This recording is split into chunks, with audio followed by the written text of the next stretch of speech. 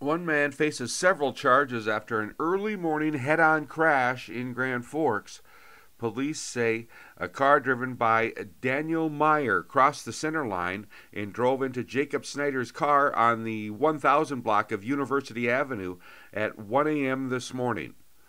Schneider and Meyer's vehicles struck each other head on, causing severe damage. However, both Snyder and Meyer were evaluated by paramedics on the scene and declined medical attention.